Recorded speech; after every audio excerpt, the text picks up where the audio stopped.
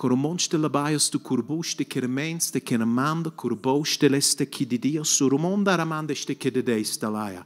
Oh, haha, si keremendos tu kurboste laya. This kurboa, because I have called you to be the 11th hour generation. And you are the 11th hour generation. You are the generation that will combine all the blessings from all other workers in the fields. You will have the biggest blessings, the most of all the blessings. All those who worked before you, you will combine all these blessings. Healing, worship, hallelujah. Holy Spirit. You are the 11th hour generation. You are the generation that is set, hallelujah. That it is set, hallelujah, made for such a day as this. You're made for this. Have an apostolic and prophetic mindset for the work I'm doing here in Johannesburg. This is not just another work. It's a prophetic and an apostolic work. Hallelujah. It's a work that will be relevant with the message, with the apostolic, and with the prophetic. Many movements had the two things before, but lack the third thing, lack the prophetic. I have called you, hallelujah, to be a prophetic church. Not only an apostolic church, but be the 11th hour generation church for this nation, hallelujah. Because this nation shall be saved. Hallelujah. Now I'm using you and your leaders. I'm using you and your leaders, your pastors, so that this will come to pass. I've said it. It will be done. It will come to pass. Hallelujah. Hallelujah.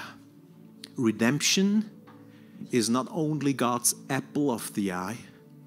Redemption is God's 11th hour generation that combines all the blessings of the other workers in the fields. Because there were workers in the 3rd hour. There were workers in the 6th hour. There were workers in the 9th hours. But there are workers, and that's you, in the 11th hour. Hallelujah. The 3rd hour workers had the blessing of the power of the Holy Spirit. Because it was the 3rd hour and everybody thought they were drunk at the day of Pentecost.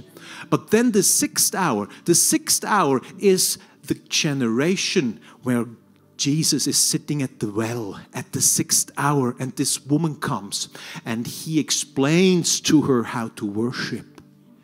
Because God is spirit, and those who want to worship will worship in spirit and truth. That is the second blessing. The 11th hour combines all the former blessings in one generation, through one work, through one church. So you will have the power of the Holy Spirit moving among you, in your midst. You will have supernatural healings. You will have supernatural deliverances from bondages and stuff you would never dream of. The Holy Spirit will move mightily. But you secondly will have worship like no one else.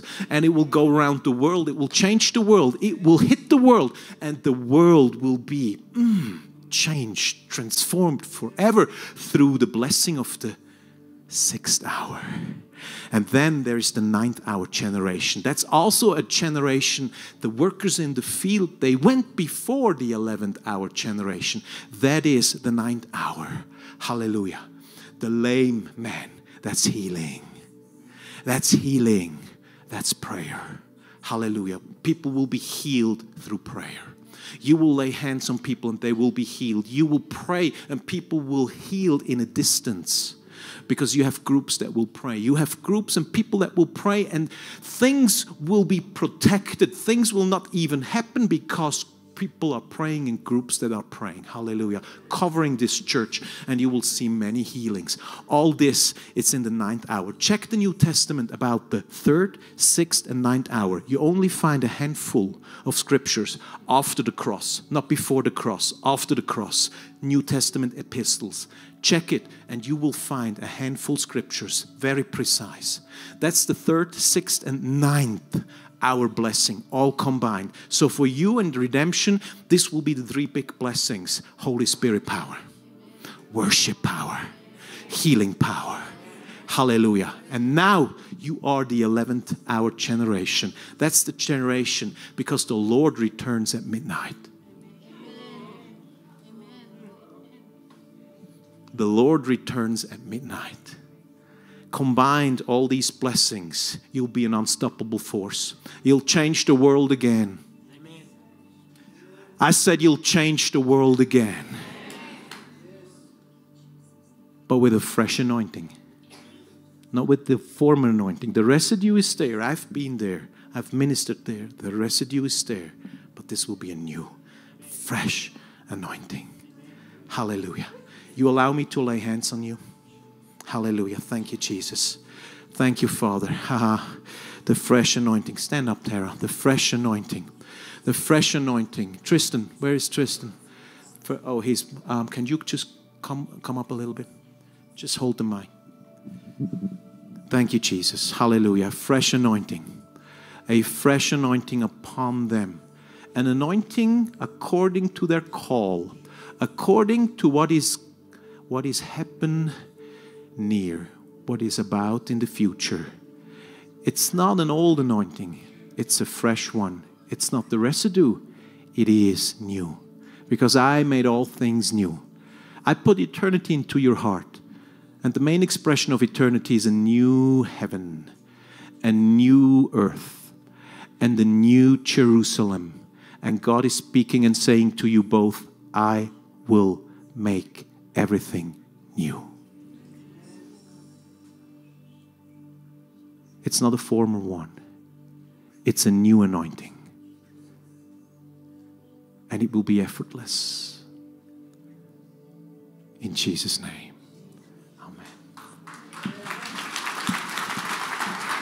Hallelujah.